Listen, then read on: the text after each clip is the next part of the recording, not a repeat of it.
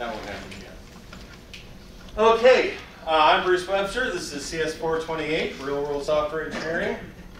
Why this course? Because of this. And sadly, I apologize, we have teeny tiny screens here. Again, some of my classes have large screens. You can see waterfall versus agile versus how software is really done. The five phases of software development: denial, anger, despair, so on and so forth. Job interview, some of you have been through this already. You know, the interview, invert this binary tree, the actual job, make this button bigger. Technical debt. Can you guys see these? I do apologize for the crappy stuff in here, okay? This is one of my favorites. And finally, I will come back to this. This is the visibility problem. One would not try to move into the house on the right, but management thinks it's just fine. It's got doors, it's got windows, it's got a roof.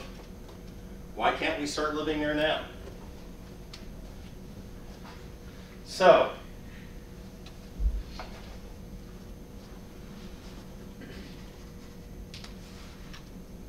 my slides are. Okay, goals for the class. First, why do projects fail? And why do they succeed? They fail more often than they succeed, or they limp along more often than they actually succeed. And we're going to talk about that at length in this class. You're going to do group projects, and as such get real-world experience. I actually had this conversation with a student at the end of last semester who talked about his frustration at the lack of work that other members of his team had put in. I said, welcome to the real world. But the idea here is to expose you by having you do a software project with people you don't know under unrealistic time pressures. Guess what? That is the real world. Understand the sociological and interpersonal nature of software development. Management keeps trying to treat software development like it's manufacturing. It's not. It's a cross between making a movie and research. You have lots of moving parts. You have lots of stuff that you don't know ahead of time when it's going to work. Learning to deal with a dynamic, changing, and inherently ambiguous work environment. That is software development in a nutshell. Learning to manage orders of ignorance, which we'll talk about later today, is a professional life school, and helping you to decide whether or not you should accept that job offer. How many of you already have job offers that you've accepted? How many of you are currently interviewing? How many of you haven't started interviewing yet? There you go. Well, hopefully this will help you along the way. Now, how the class runs. We have a class website that's got the syllabus, it's got all the online readings, it's got all the podcasts that we'll talk about, it's got links to everything. It has a class calendar so that you can look there. Besides Learning Suite, you can look on the class website and figure out what you're supposed to be doing each and every week. Do we have a project? We have a wiki where all the projects will be managed from. If you have not already, and most of you have not because I've only added, I think, about 12 people so far, I need as soon as possible your GitHub ID, your user ID. Just DM me on Slack. I will add you to the wiki, which will then send you a message back. And that's where you're going to propose your projects this week. And I'll talk to you in a minute while we're on a real short time frame for this semester. And where you will post all of your deliverables as a team. All assignments, everything else are, well, with a couple of exceptions, with your deliverables, which is to say your project deliverables and your status reports will all be posted on your project's wiki page. Everything else you do will be done via Learning Suite. That's where you'll click off all of your reading assignments. It's where the midterm will be. Yeah, this is a very Learning Suite intensive class. Class is here in this classroom. Attendance counts as 8%, meaning you lose up to 8%.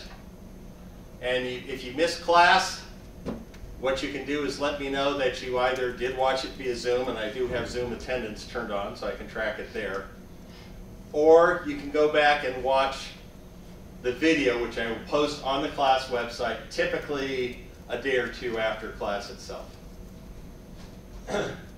TA, Michael Bronson, one of my students from last semester. Michael, introduce yourself. I'm Michael. Now you can see me without my mask. We'll have contact information for Michael. Do office hours via Slack, via Zoom, call. You can see him in person. I still haven't heard back from Gordon to see what cubicle you have, but I'll post that on there. But we'll have his contact information on the class website. We're going to talk about all these in more detail, but any questions at this point from a high level? Any of you want to drop the class at this point? My average class GPA was I think 3.6 something last semester. So again, just do the work. Okay, we have some special issues this semester. The first is for the first time I've been teaching this class since January of 2017. This is the first time that the Martin Luther King holiday comes on the third week instead of the second week. So we have class this week, we have class next week. We have no class 2 weeks from today, and since we only meet on Mondays, there's no class for the whole week. This forces us to get the projects moving very quickly. I'd like to get it done by the end of next class period if possible. Second, there's a real COVID upsurge. Like I said, I've had close to half a dozen posts that have said, you know, I'm not feeling well, or I'm out of town, or whatever. Because of that, I'm Zooming this. I will try to Zoom I will Zoom all the classes. Hopefully it'll actually work. I hope you people on Zoom can hear me this time. I've added they're just seeing the screen and they're not hearing anything. Now, on top of all that, one of the things I do is I act as an expert witness in litigation that involves computer technology. I have one of the biggest cases I've been on in many years. It's over a $2 billion project. It's a trade secret case, and it goes to trial in federal court in Dallas at basically roughly the first 2 weeks of February. I'm still unclear on the actual dates. Lawyers want me there for the whole trial plus a week ahead of time. So I may, depending on what my time demands on there, I may simply conduct the classes live via Zoom, which means you can just, hook up via, you don't have to come to class, just hook up via Zoom. Right now, the rest of the semester is already scheduled on Learning Suite in the online tab with Zoom sessions for every class. If by any chance I cannot conduct the class live, I will simply point you at the corresponding lecture from last semester and say, go watch this and let me know when you've watched this. So, any questions on any? I apologize for that. This is actually the first time in 5 years of teaching when I've basically may have to miss class because of the trial. But there you go. Yes? How do we record attendance? I will take attendance. In other words, I usually pause at some point during the class and I literally call roll. Okay. Helps me to get you know your names, though, I don't know, hold up much of, especially with all of you wearing masks. But there we go. Okay, any other questions on this stuff? Okay, grading overview. Attendance counts for 8%. Basically, you lose 2 points, 2 percentage points for every class you miss and you don't make up. Readings will be 25%. Well, it's all up there. Okay. Now you'll notice something. It says extra credit up to 10%. 8% for additional book readings, 1% for additional website articles. I discovered last semester, let me ask this question. How many of you have ever watched the movie The Adventures of Buckaroo Banzai? Look at that. That's pretty much the same answer I had. You can earn 1% extra credit by watching the movie. It's out there on Learning Suite. Watch the movie. If you already watched it, just check it off. Get 1% right off the bat. This is one of the ultimate geek cult movies, and I was stunned at how few people had actually watched it. Okay, reading 25%, 15% for the 3 books you'll read: Mythical Man-Month, Peopleware, Facts and Fallacies. Online readings are 10%. And all of the online readings are literally on the website. You can just click and get the PDF, or it'll take you to a web page with the readings. Most of these are really short. Especially all the Webster readings are typically like 1,000 to 2,000 words. These are either articles I've written over the years and have had published, or they're just blog posts I've done on different issues. These readings will be essential for midterm. One of the changes, and by the way, I listen to my students. And something that I've had students suggest a couple times, I used to have, you just checked off and did the reading.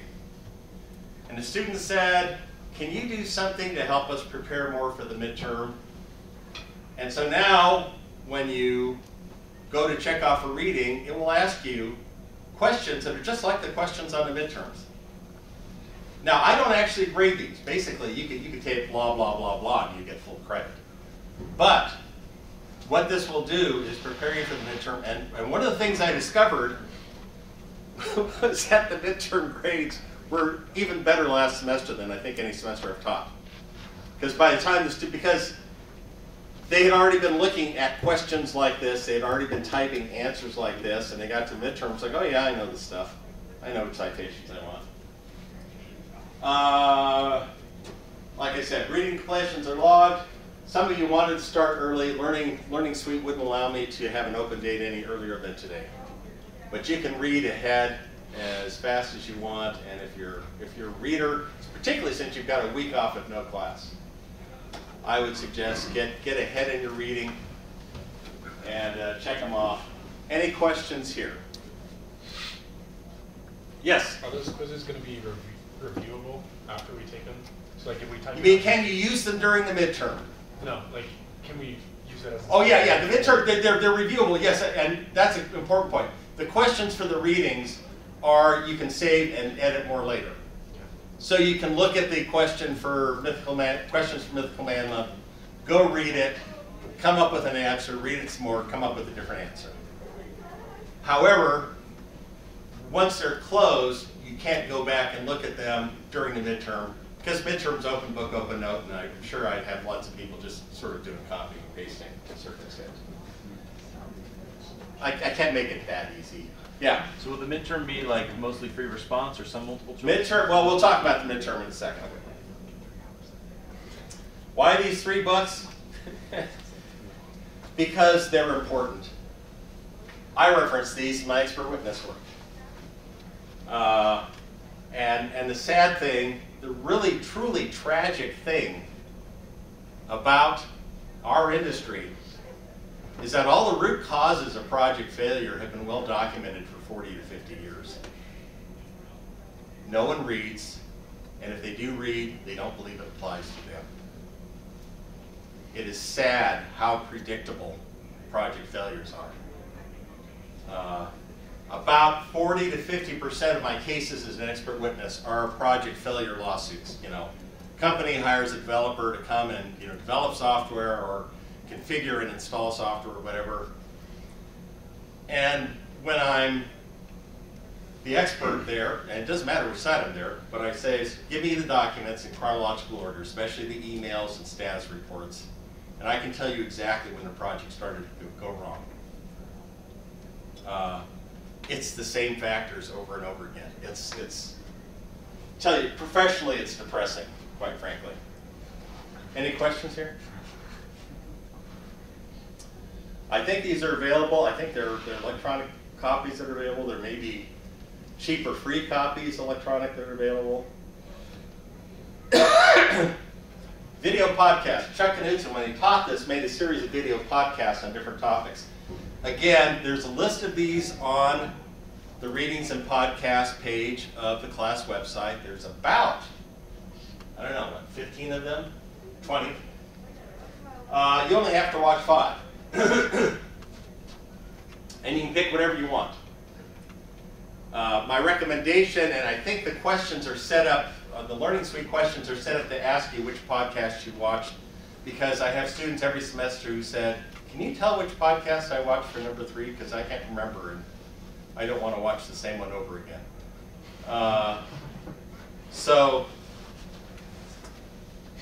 Yes, and also some of them are rather long, so you may want to actually look at them and figure out how long they are before you launch into it. First one of these is due 2 weeks from Saturday. And these are always due at midnight on Saturday. That's the deadline for most deliverables that you're going to have. Midterm, 25% of grade. There is no final in this class. There's only one test, midterm. It's a late midterm. You'll have this 3 weeks before the end of the semester because it takes you that long to get through all the readings. Open book, open note, open device. You'll have a 24-hour period, basically all day from just after midnight until 11:59 p.m. that night to do it. It is 3 hours timed. And even after 5 years of teaching this, I don't know if that means if you start at 10 p.m. if it'll cut off at midnight or if it'll just do 3 hours beyond that. I think it'll let you do the full 3 hours, but my recommendation is don't start after 9 p.m. You have to get at least a 60% to pass the class, and I've had maybe fingers in one hand how many people have actually failed the midterm, usually because they've either just dropped out of the class before then and didn't take it. And this is an example question. You'll have 5 questions like this. They'll be real-world scenarios. And what you'll be asked to do is to identify risks and by the way, I also post all my slides online as well. So those will be posted later today. You can take pictures if you want, but they'll all be posted. Anyway, so it's like, what are 2 risk factors you see is 3 recommendations. You need at least 1 citation from your reading for each of your answers. And when we get closer to the midterm, I'll do a midterm review a couple times, show you what the scoring criteria is like. Basically, a 1-sentence answer, you know, adding people to a late project makes it later, Brooks Law, Mythical Man-Month, Chapter 2. That's a B answer. That'll get you 4 out of 5 points. If you want an A answer, I expect 2 or 3 sentences that actually show your understanding of the issue and how it applies. Any questions on this? Yes? How many questions? 5. 5 questions, 25 points each, 125 points on the midterm, and that boils down to 25% of your grade. This, by the way, grading this, and I always, because I'm lazy, I always delay grading it, but it's always the most satisfying part of teaching this class. Because I read through these answers and it's like, yes, you are ready to send out into the world. and here's the thing, which you'll hear me saying again and again, and believe me with this. When you finish this class, you will understand more about IT project success and failure than at least 90% of the people you work with out there. There's a reason why multi-billion-dollar projects still fail on a regular basis. No one believes this stuff, or they're not willing to follow it, or they think it somehow doesn't apply to them. And I do get, on a regular basis, emails back from former students who say, it's true, all of it. Everything you said is true. And by the way, I'm leaving my current job because of that. Any more questions on the midterm? Okay, group projects. And this is going to be a bit accelerated. Normally, we don't finalize the group projects until week 3. Week 3, there is no week 3 class here. And if we wait till week 4, you're really going to be behind the 8 ball. So we're going to try and get all the group projects set up by end of class next week. We'll have a little time there's always some last minute horse trading and people deciding, I really want to go here and do this.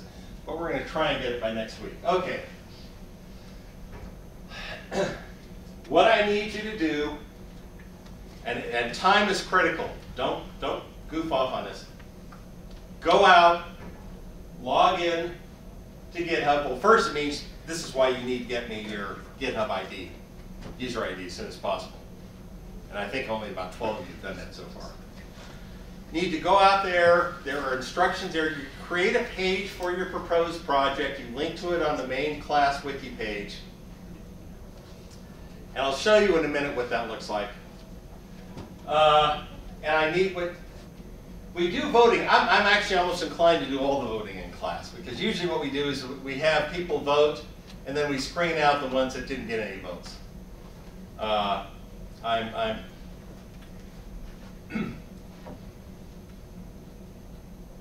Let's go ahead and do voting. See how much voting we can get done by next class. Projects, we want about 4 to 6 people on a project. Part of what I have discovered in teaching this, I used to allow like projects up till 9. When we have 7, 8, or 9 people on a project, communication is tough, and there are people with nothing to do. So I'd like to keep it focused, so I want to keep it small. 4 to 6 people on a project. Basically what you'll do is you'll produce software lifecycle deliverables for your project. You'll actually produce code. And 3 demos. This is another change I've made based on student feedback. It used to be I just had 2 demos. One 3 weeks before the end of the semester, and the second one, the final one, the last day of class. And the complaint I had gotten for a couple of semesters running is that people weren't really, team members weren't really buckling down because they kept saying, oh yeah, that's like a month away. We're fine, okay? Now we're gonna have 3 demos. Prototype, work in progress, and final. And they are each 3 weeks apart. So 6 weeks before the end of the semester, each team will have to show a prototype demo. You're gonna have something on the screen. And this is done specifically to get you coding as soon as possible, which is a bad practice in most circumstances, but in this case, I need to really put the pressure on you. And then you'll do a work in progress demo 3 weeks after that, and then 3 weeks after that, last day of class, you will do your final demo. There'll be weekly status reports from each project, with hours that each of you put in on your project. And feel free in all this, all the wikis from all the prior semesters are out there in GitHub. In other words, once you go to this one, all you have to do is navigate up to CS422 TAs, and you can see all the repositories. Feel free to steal ideas, document formats, deliverable formats, everything else from there. That's the best kind of reuse. Any question? I mean, we'll talk more about this, but any question on this right now? Okay.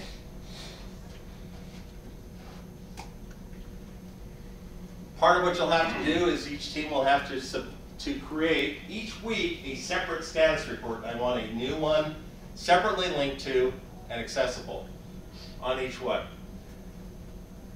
I've done this. This is something I introduced a couple of years ago, because I want you focusing. Oh, got my laser pointer. And this is all discussed, by the way, on the website, and we will discuss it in more detail in a class period or 2.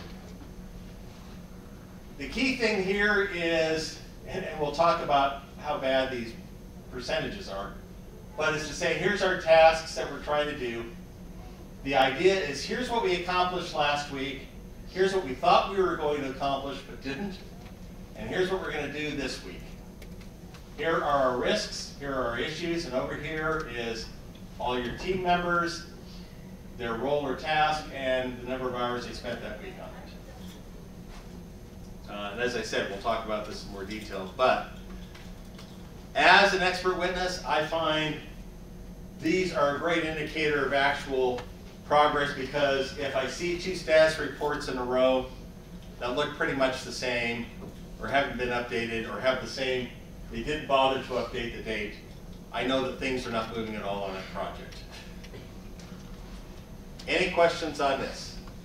Yes? Is there a rough expectation of how many billable hours we should have each week? You know, that's hard. Yes, that's a good question. Frankly, once you get to the, and this is one of the reasons why I've put in the early prototype demo, is because it's real easy in the first month not to do much of anything. My expectation is on the order of 5 hours. If it's less than 5 hours, that's sort of a warning signal for me. But you know, these aren't going to be due until, first one isn't going to be due until the end of the month. Yes? Okay, related question. Are those hours tied to our grade? Or is it whether or not we reported hours, yes or no? What it is, and I think I talk about this on the next slide. Well, let me see if the next slide here. There we go. Michael, the TA, each team will have a designated project manager. Michael, the TA, each Monday will review your status reports and we'll have a chat, DM, Slack, phone, in person, whatever works best, with how it's going. He may also talk to other team members to see, and the key issue is to ensure all team members are actively participating and contributing to the project, and I personally reserve the right to adjust grades if you're not doing anything.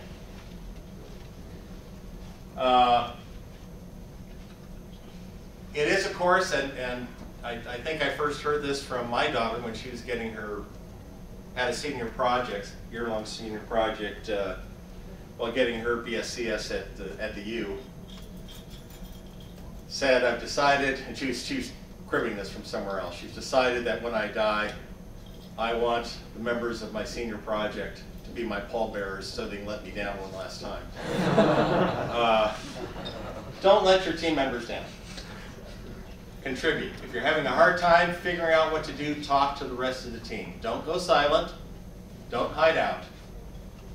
Talk and contribute. This is another reason why I don't want the teams more than about 6 people. Because when you get above that, it is pretty easy to hide out, and it's hard for the team to figure out who is or is not contributing here. Other questions? Yes? To be sure, to be clear, does that mean that our participation is just yes or no based on whether the team and the TA feels like we're contributing? Yeah, if there's a genuine issue, either I or the TA will sit down with that person and or the project manager and or even to other team members to figure out what's happened. I've only really had that happen a few times in the 5 years of teaching this, where I really had to have a sort of a come to Jesus meeting with one of the team members and say, hey, look, your grade's on the line here. Start doing something. Thank you. But no, there actually is no grade that's specifically tied to the number of hours that you've put in. Okay, team project deliverables. This is what you're going to do as a team, and here are the deadlines. I want to see a wiki set up for each project, which will simply be, hopefully you'll all do project proposals this week. Next week we'll winnow that down. We have, 43, 44 students here. So we're looking at about 7 or 8 projects probably. So we'll have it winnowed down to 7 or 8 projects, and you'll simply use your proposal wiki as your project wiki. And then what you'll do, then you've got a 2-week gap to really get to jump in and start figuring out what you're doing, how you're going to do it. Starting on the 29th and successive weeks, you'll do an org chart with role descriptions, requirements, PERT and GAT for your schedule, architecture and design, test plan and specification. Notice that the prototype is due right after you've done all 6 of these. So you need to be working on actual code, doing prototyping all along. That's on the 28th. The work in progress is 3 weeks later on the 21st, and the final demo is 3 weeks after that on the 11th of April, which is the last day of class. And those will all be done right here in class. You will plug the HDMI cable into a device, whatever your device that you're demoing on, so make sure that you've got an HDMI adapter. Any questions on this right now? And again, we'll talk a lot more about this next week, quite frankly. You have 2 individual project deliverables, and that these are deliverables that this schedule, there's 1 copy of each of these for the team. They're all posted on the wiki or the demos in class. And everyone gets the same grade. And frankly, I mean, I'll be quite honest, if you turn something in, your team gets full credit. Unless it's just so atrociously bad that, you know, and even then we'll come back and say, okay, can you flesh this out? Yes? So how are we deciding on the team? Do we have like someone propose a project and you choose the one that you want to attend or what? Yeah, what we're going to do is I want all of you to propose, and I say all of you, and I know it's only going to be about a third of you, but I want all of you to propose projects out on the wiki. You simply create a new page, and I'll go through what that looks like in just a second. Create a new page, you add it to the list on the main wiki page, and then what I want to accomplish next week, since we won't have class a week after that, is we will vote in class, and what I'll ask, for example, is, okay, of all the projects, we'll go through all the projects, and we'll say, okay, now, of all these projects, you get 3 votes for the 3 you're most interested in. And I'll tally those votes, and then if projects that are below a certain threshold will basically get blocked off, said, okay, the remaining ones, you've got 2 votes. Now, which 2 are you most interested in? We'll go through that and do the same screening out, and actually some often sort of resurrect at this point. And then we'll come up with a list and say, okay, of all these, you have 1 vote. What's the 1 project you most want to work on? And that will form our final set of projects based on votes. Now, if we end up with projects with more than 6 people, then part of the issue is, okay, you can do 2 separate projects that are doing exactly the same thing. Nothing wrong with that. That's much better than having a project that has too many people on it. It's actually more entertaining to see what the 2 teams come up with. So that's where you'll have the chance to actually vote on which projects you want to be on. And there's always a bit of horse trading. And of course, even after we settle that, we have people come back and say, you know, I really want to go work on this one. I said, okay, you know, talk to the team you're on and the team you're going to, and make sure they're both fine with that. If they're fine, I'm fine. And so on. Yes? So do these projects need to be from scratch, or could it be like an existing open source project that we want to like add features to or something? You can do that. We've had projects that have been actually outside commercial efforts that got brought in because I had like 3 or 4 people from that company who were doing it and said, hey, we're doing this. So yeah, you can bring in, propose whatever you want. The trick is, can you entice enough people to do it? That's a deciding factor. But no, it can be existing. Any more questions on this? So we'll have lectures on all of these deliverables and everything else. Yes? Are we allowed to propose more than 1 project? Oh yeah. If you've got several ideas, feel free. Because I said only about a third of you are going to propose projects anyway. 2 individual project deliverables, both of which you check off on Learning Suite. One is by the 21st. And I actually may change that to the 28th. You have to conduct a code review of source code from one of your other team members and sit down and talk. And that's just a, yes, I did this. And then the last one And this is on Learning Suite, is a project in class postmortem. It's due by the last day of the semester. It's on Learning Suite, and simply what did you learn from your project? What went well? What didn't go well? What did you like about the class? What would you suggest to improve the class? And I read these. This is where I get a lot. I have continued to tweak the class over the last 5 years, based on the feedback I get from the students.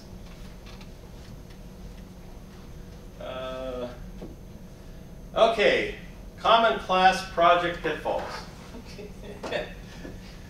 Let's talk about these right up front. Using a new or unfamiliar technology or language from the project. I have students most semesters say, you know, I've always wanted to learn Swift. Let's do a project with Swift. Does anyone here know Swift? Great, we're going to learn it and do this project. And what happens, you spend 8 weeks trying to come up to a certain minimal level of competency in Swift and never get anything done. And this is something we'll actually talk about a lot in class, because this is where a lot of projects fail. It's kind of like, oh yeah, we're going to do this mission critical project using this new language that no one's ever used before here in the project because the CTO thinks it's really cool and it's the way we should go. Not agreeing and early on the technology base. I've seen projects that have been really, they spend weeks trying to debate, oh, should we use this? Should we do that? Should we do this? Guys are going to have to focus, and you've got a 2-week, hopefully all the project teams will be assigned by next week, and you'll have a 2-week period before we meet again, and in those 2 weeks, you should make all these decisions. And just live with them. Guys, it's a semester class. It's not a time for religious wars over languages, methodologies, frameworks, OSs, or anything. It's a semester class. Being overly ambitious in your scope. Okay, I'll say it for the first time here, and you're going to hear me say this in almost every class.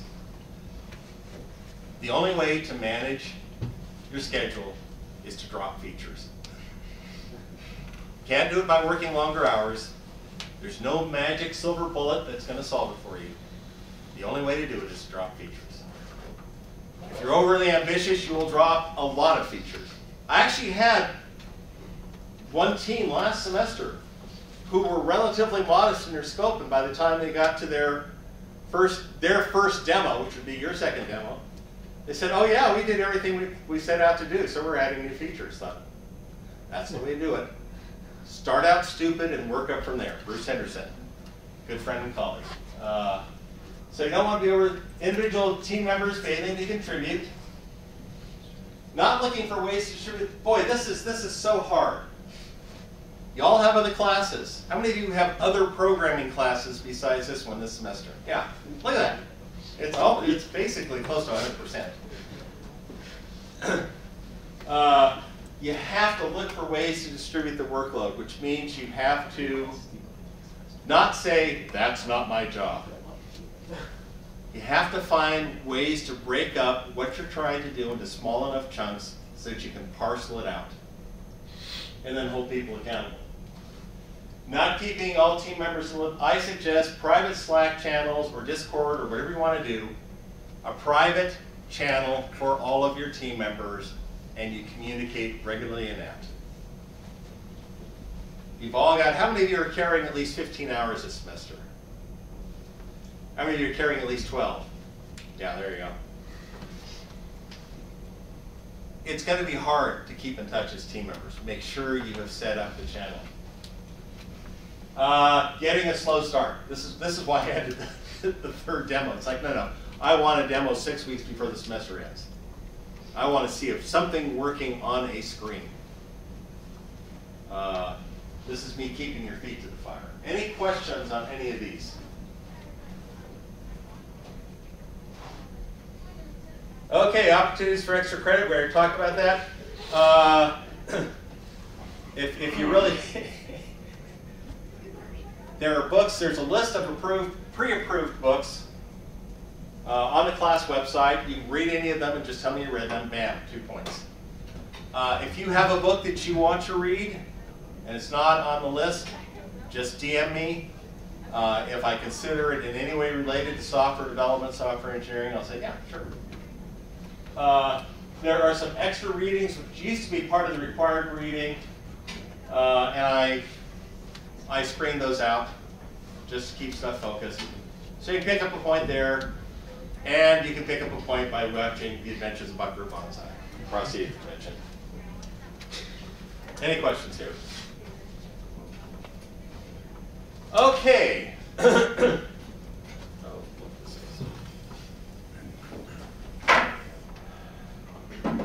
I'm going to give just a brief introduction of myself because I'm going to be telling stories about my career for the next 12 weeks or whatever. Some of you may be tired of hearing about me by the time this is all done.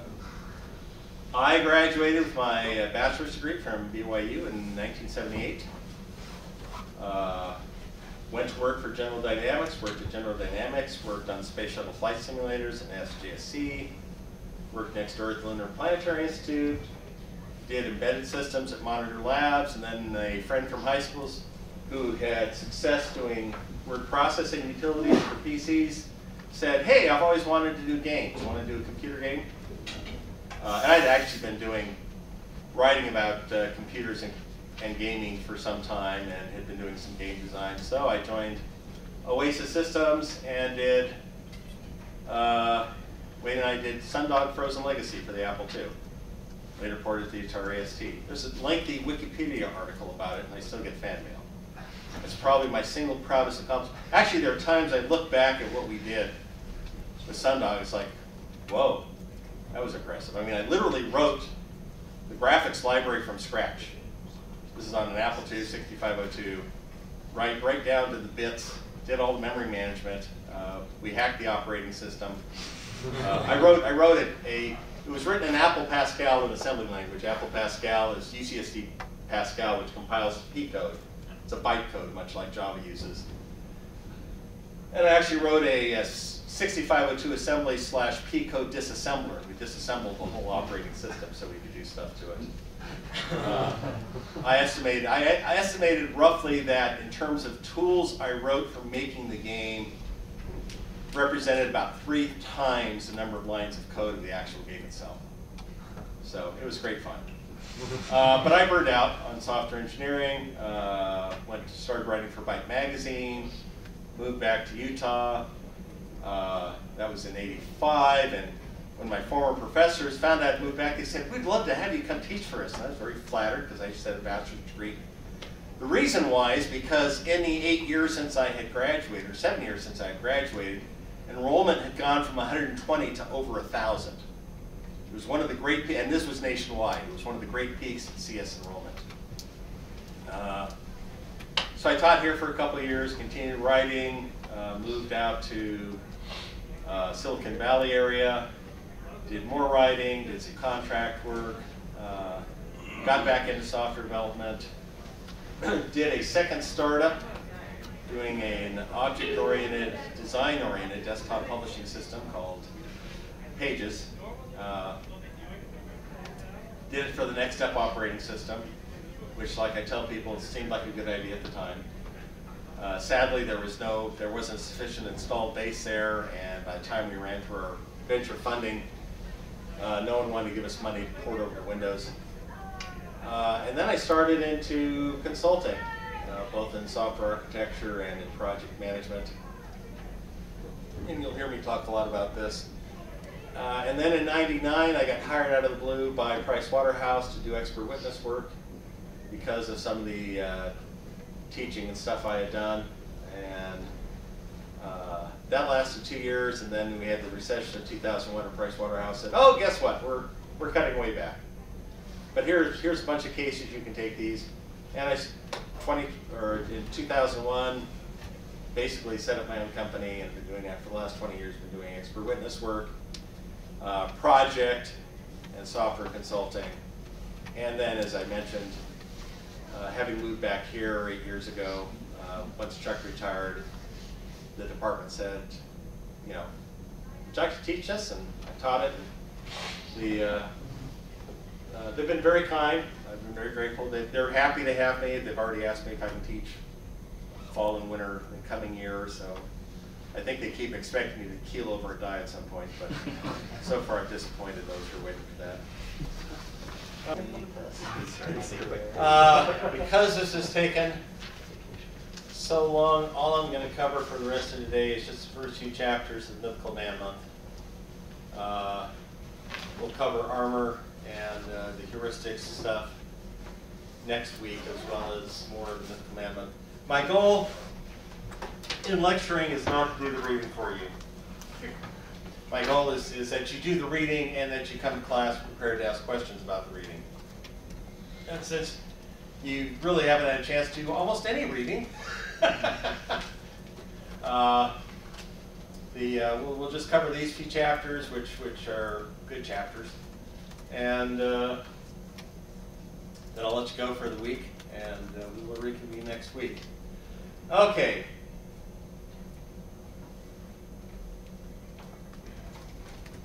All right.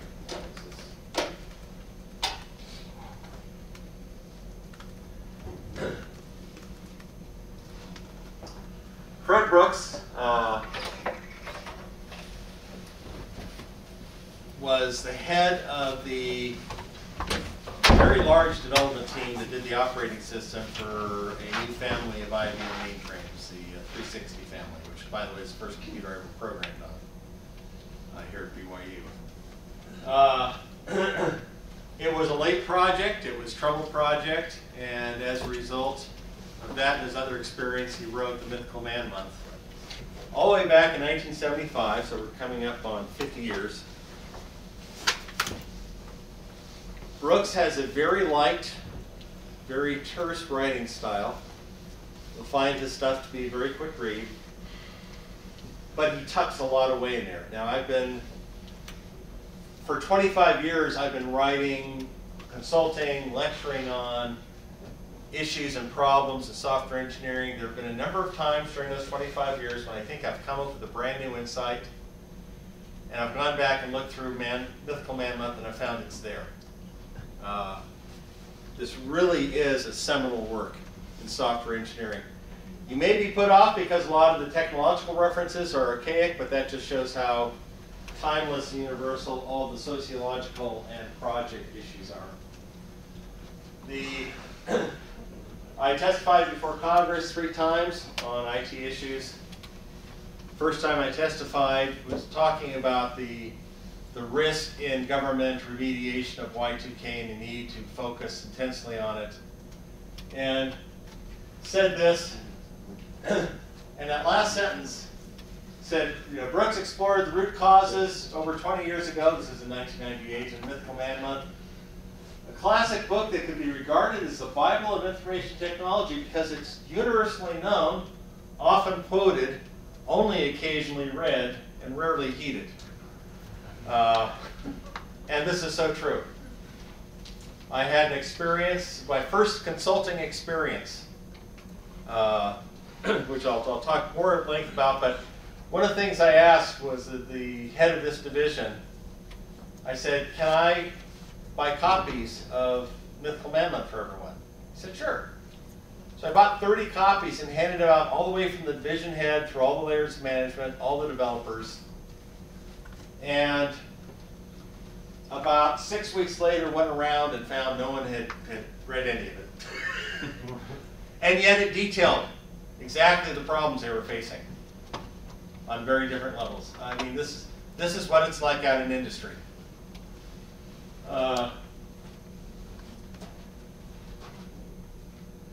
So, one of the things Brooks talks about right off the bat, where I put my laser pointer. This was also a student suggestion. I kept gesturing wildly towards the screen and said, "You get a laser pointer?" It's like, oh, yeah, duh. Thank you, Amazon. Got it, like 3 days later. How many of you have written a program for yourself or for your own amusement? Pretty much all of us have at some point. How many of you have worked on a program that's intended for others to use and or to be released commercially? What's the difference between those two? What are some of the differences you encounter? Anyone? Any? Yeah. If you're working for your a personal thing, you do not care about how it looks the same way. Like, because you know you're the only one that's touching it. Yeah. And you know there's some goofy thing that's a you-ism. You're like, I can leave this in here. This is because no one else has to worry about it. Or in my case, I've developed tools to do source code analysis and so on, and I change them wildly on the fly, and usually don't preserve the older versions, because all I care about are the results. Yes? Oh, I was just going to say something similar, that personal projects I really care about tech debt on, where Yeah. it's like, if it's in the industry, that's a pretty significant concern. Brooks says that there's about a threefold difference in effort between these. I think it's actually a lot more. But that there's a whole lot more you have to do if you're going from a personal project or a small in-house project to something that's actually a product that others can use. Programming system, operating system, a framework, stuff like that. How many have worked on something like this, like a development environment, framework, set of libraries? What's that like versus just writing a program to do something? What are the differences you see? You have to care a lot more about like dependencies and how things interact and work together beyond just like, does it work or not? And then this last corner is a programming systems product. This is a commercial OS release. I would argue commercial compilers. I did a number of manuals for Borland software back when they did Turbo Pascal, Turbo C, and so on. Because A, I could write fast, and B, I was a programmer. So I understood what I was writing. And Philippe Kahn, who was the founder of Borland, once said, he said, never go into commercial development products. He said your customers are least forgiving. And that's true. How many of you have actually experienced an honest goodness bug in a compiler? I have. Yeah, it's a betrayal. It's like, what? How can you have an honest goodness bug in the compiler? I have to trust that this will actually compile the workable code that will do what I want. What else adds to software complexity? What are some of the things that you found that make software difficult? Yes? It's hard to predict the future. It's hard to predict the future. You mean in terms of what the requirements are going to be, or Yeah. how the market's going to change? What else makes software difficult or complex? Oh, come on, we don't program. What makes it hard? Yeah. I would say unclear requirements. Oh yes, unclear requirements.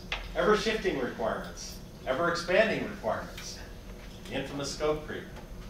What else? Yes? It's hard to account for edge cases, like maybe input that you weren't expecting and use cases that you weren't anticipating. Oh yes. Oh yes. That's what's deadly. And we will talk at length about quality assurance and about how everyone skimps on quality assurance when it's the thing they should be most focused on. What are some things that can make software difficult to maintain or update? Yes? Person paying the bills doesn't want to maintain it. Oh, there you go. I just saw a question on Quora. Someone asked this outrageous question, said, the one developer who knows the system and no one else knows how to do it has just accepted a job elsewhere, and this is going to sink our company. Can he leave? And he and everyone else, I and everyone else who answered said, oh yeah, you can. This is the truck factor. How many of your developers can get hit by a truck and you can still function? And it's a very real issue. The last thing you want in an environment is someone who's irreplaceable. Everyone has to be replaceable because you don't know what's going to happen. What else can make this difficult? I could, well, yeah, go ahead. Poor documentation. Poor documentation. Documentation for the language, for the environment, for the library, for the operating system. Or worse yet, wrong documentation. It says, here's the expected result when this happens, and you find out it's actually something quite different. I had this just this morning. I'm actually, besides teaching, besides being an expert witness, I'm actually part of a software development team that's helping to, I'm newly brought on, and we'll talk about Brooks Law and how it applies to me. but the software is older software that's being repurposed to track and log COVID testing. It was originally designed just as regular vaccination software. And there was a discussion just this morning in a sprint meeting how the software is built on Ruby 6.0, and Ruby 6.0, there's some differences between Ruby 6.0 and Ruby 6.1, and there's significant differences. They're trying to figure out when they can actually update the software, because right now it's handling literally like 1 million tests every couple of weeks. But they're trying to figure out at what point it's going to be safe to say, okay, we really need to move over to 6.1 because we have these lingering issues with 6.0 that we're going to continue to have until we move over. So you have dependencies upon the operating system, upon the language definition, upon particular tools, and software tends to entrench itself. Now, you're all seniors. I assume you're still here because you actually find some enjoyment in programming. If not, it might be good, you know, you've got, who's going to med school? It's like, yeah, I'm doing this, but I'm going to med school.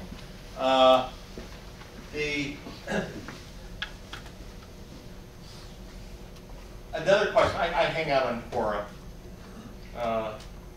and there's a question that just came up recently. Someone said, does anyone out there, says, I'm a software developer, does anyone out there actually enjoy programming?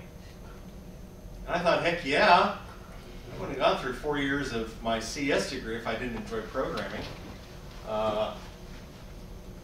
There is this fascination. I've always loved this quote from Brooks, that software is only slightly removed from pure thought stuff.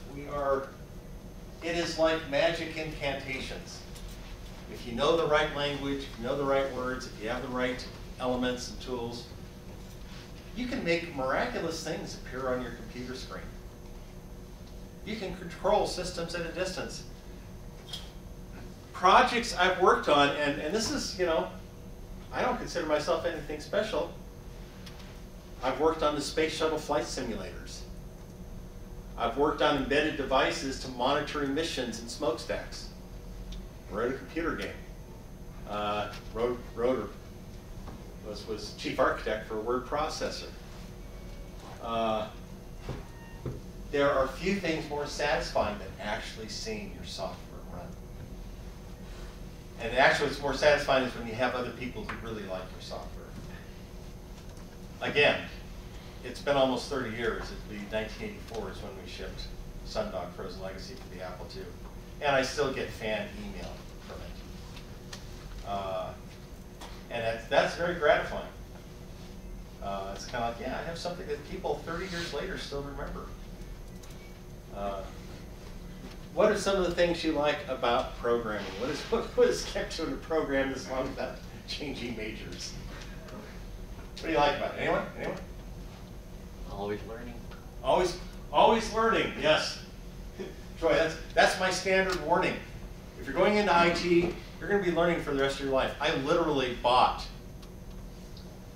7 or 8 books off of Amazon because of this new project I'm on.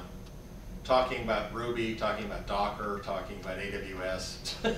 Basically all the technologies that are in the system. It's like, yeah, I guess what I get to come up to speed on. And as an expert witness, trust me, I have stuff that's way out there. I mean, I had one case, it was a patent case that involved the devices that inject fluids in you prior to a CAT scan, and it was all written in, I'm trying to remember what the processor was. It wasn't a processor I was familiar with, like H11 assembly code, addressing hardware addresses for reading and writing data, for controlling the device, and I had to figure out what the software did. And it's always sort of at the start, it's like, oh my gosh, I've got to learn all this stuff. And you just sort of chew on it bite by bite, and at the end it's like, hey, yeah, I know this stuff. I can talk intelligently about this. You get to learn the rest of your life. What else? What else do you like about this? Yes? I like when I have a question or a problem, they can be solved with computer science, I can just go and solve it. Like if I'm like, oh, I have this data science question, I can go and run the science and answer it. There you go. Yes. So I kind of like working with my hands and making things, and in any other situation where you're making things like welding or woodworking, the materials and the tools are prohibitively expensive. But with computer software, it's all free. You can write as much code as you want, and that doesn't cost any money. You have, like with cloud services, you have almost unlimited access to really cheap infrastructure too. So just like the accessibility is really cool. This is how I ended up in computer science, by the way. My major my freshman year was microbiology. I took Chem 105, 106, and did great on the tests, but was just a little sloppy and careless in the labs. Tended to leak the conclusions. Oh, I know what it is. And then if it was wrong, we'd have to start all over and go ask the professor, yeah, I need another sample of the stuff we're analyzing and so on and so forth. And one of the reasons I switched to computer science is kind of like, yeah, I can just delete the code. I can just change what I have. I can save multiple copies and figure out which one works. So yes, it is that intractable nature. Any other reasons why you think people enjoy software engineering, or why you do? Yes? The community, like Community, great community. It is. I call myself a geek in a suit. I've been a proud member of the IT community for almost 50 years, creeping towards that. Keeps me on my toes, keeps me learning new things, and it means that I understand the infrastructure of human civilization better than most people. Because everything runs on software, everything. That's something I've seen in my lifetime, is the transition of human civilization to be utterly, utterly dependent upon software. To an extent that is fascinating and occasionally frightening. Okay, what are the problems with programming? What do you like least about it? Yes? Android Studio. Android Studio, yeah. I'd say I just exchanged a comment with someone who talked about their work on the Motorola 68000 processor system, and I said, that's my favorite processor of all time. Had a wonderful, straight, clear addressing model, orthogonal, and the one that became popular were the Intel x86, which I just think are atrocious. Anyway, what else don't you like about software engineering? Security. Huh? Security, like cybersecurity. Oh, making cybersecurity, secure yeah. products. Oh God, it's leaking all over the place. It's a bit scary. What else? Bugs. Huh? Bugs. And one of the things that this is an important point that we're going to go into more with Brooks. Debugging has at best linear convergence. You think, oh, I'm fixing bugs and it's going to wrap up quickly. No, what happens is that you get sort of this logarithmic. It takes twice as long to fix each successive bug. And the reason why is the easy bugs are the ones that you fix quickly, and you get it becomes harder and harder bugs, harder to reproduce, harder to figure out what's going on. And we don't spend enough time on quality assurance up front, which I will talk about when we talk about test plans. Yes? Stack Overflow posts that say, never mind, I fixed the problem, but don't tell you how. Yeah. there is that. Oh yeah, I found a pro. Oh yeah. Yes. I've been there. Yes? Very common documentation or other written literature things that are explained in a way that's so complex that you can never actually understand what it's trying to say. There's a famous saying. I'm old enough to have bought a Macintosh the month they were released, February of '84. And the programming manuals for them is called Inside Macintosh. I have a set. And the standard joke that came out when Inside Mac was divided up into 26 sections talking about different portions of the BIOS and everything else you can program on. And the standing joke was Inside Macintosh consists of 26 sections, each of which requires you to understand the other 25 first. And that wasn't far from the truth. It was very hard. In fact, one of probably my proudest technical writing achievement was that Borland came out with Turbo Pascal for the Macintosh, and I wrote the manual.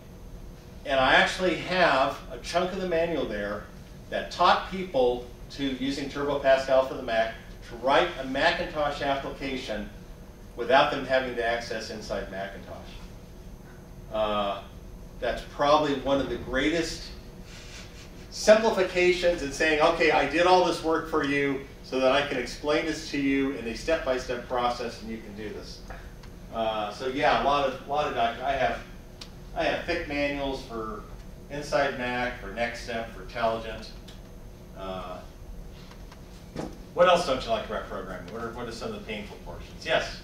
I think something I personally struggle with is like the nature of programming. Like it's on my computer, like all the things that distract me are also on my computer. Yes, and that's actually relatively new. I mean, when I started programming, of course, when I started, I was using key punch terminals and decks of cards. But even when I got to a terminal, the only thing I had to distract me was either programming or playing Star Trek on the Deck System 10. But yes, we have such vast amounts of programming, such vast amounts of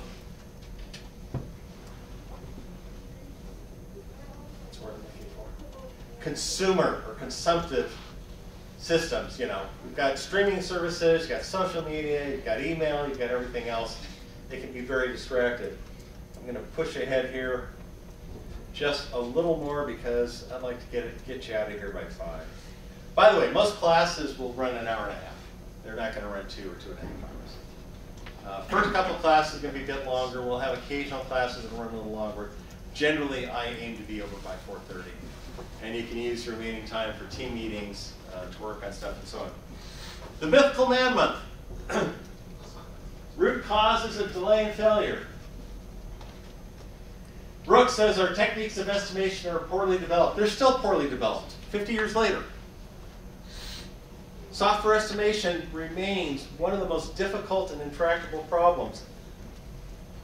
When you read Armour's The 5 Orders of Ignorance, you'll understand better why. We'll talk about that next week.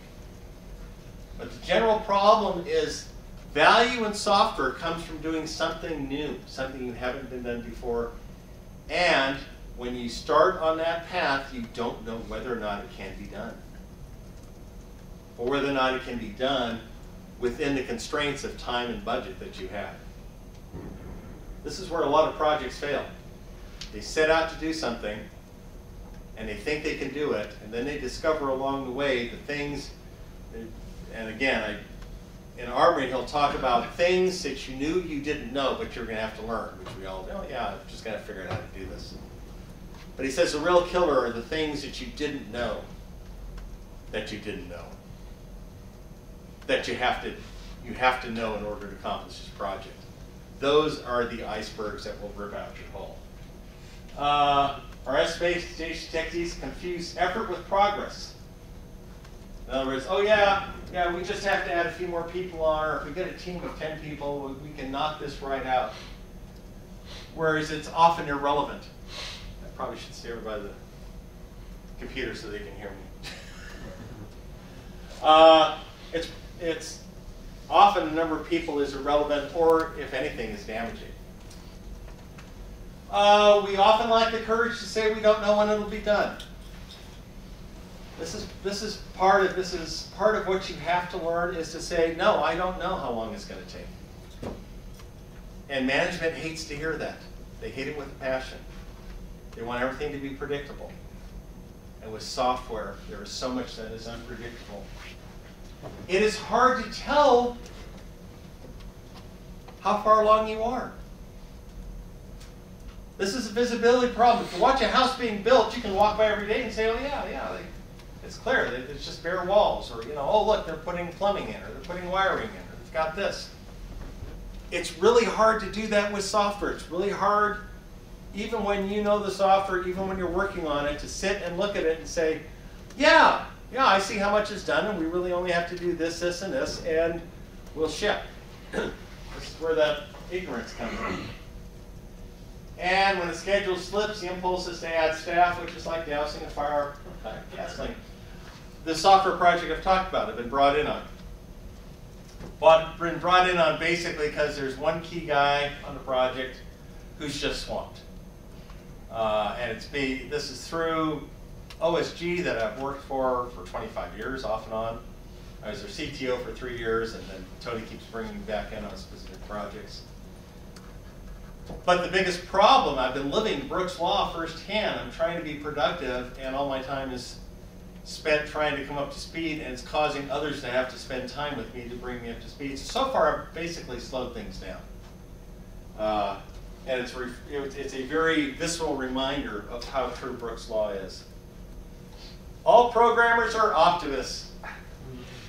As Adele Goldberg says, only optimists build complex systems.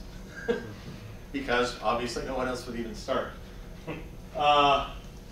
We often assume each task will only take as long as it ought to take. And we think everything is going to go perfectly. The probability that a given task may be successful is high, but there are hundreds of such tasks. And this is something I will say again and again. It's very easy to lose a day on a project. It's almost impossible to make it up. And I'll add, if you lose enough days, the only way you can make it up is by dropping features.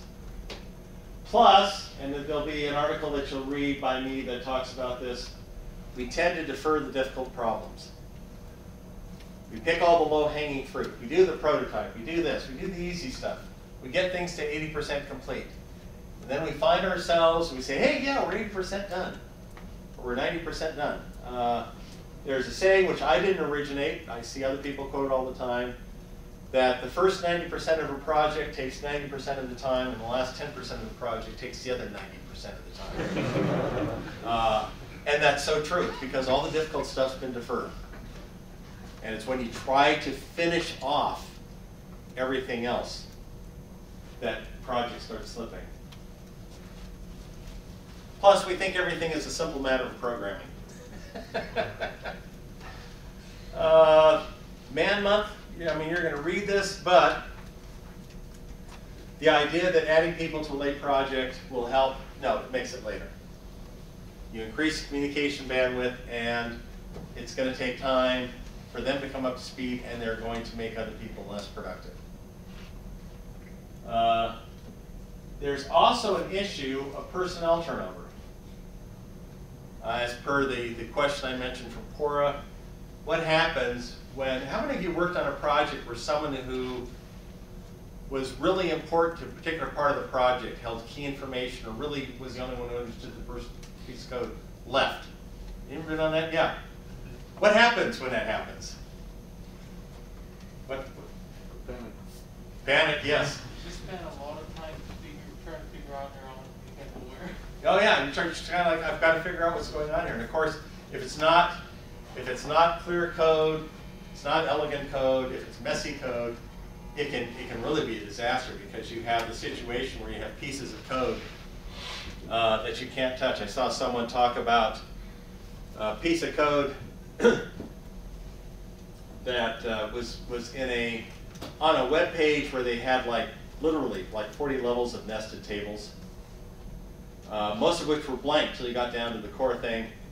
And this person said, I tried to very carefully delete layer by layer each of the layers of nested tables. He said, when I got to a certain point, it always broke, and I could never figure out why. And I finally had to put it back the way it was. I don't know why it worked as it was written, but I did know that if I tried to change it, it would stop working.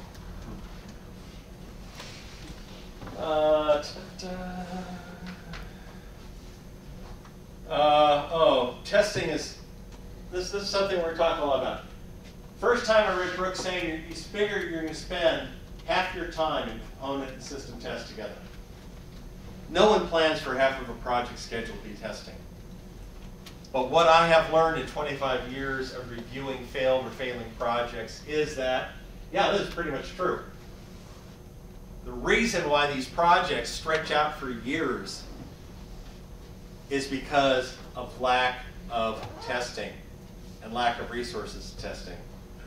I've got some stories I can tell about that, but I'll wait for that. There's the quote about the 90-90 rule. Underestimation of system testing, integration, end-to-end performance stress, is usually deferred until right when you're getting ready to ship. And if you haven't been designing and testing for that all along, that's when you get the really unpleasant news that the system just isn't going to do it.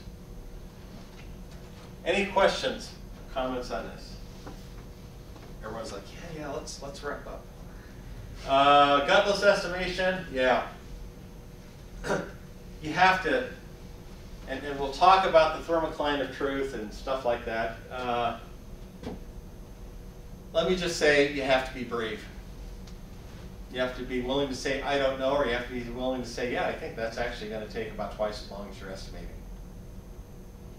Management never wants to hear that. But it happens anyway. That's why we have so many project failures. And again, you have the problem, we're late, and people work longer hours, both of which tend to be counterproductive. The only real solution is to slip your deadline and or drop features. That's what works. Oops. Okay, I finished at 5.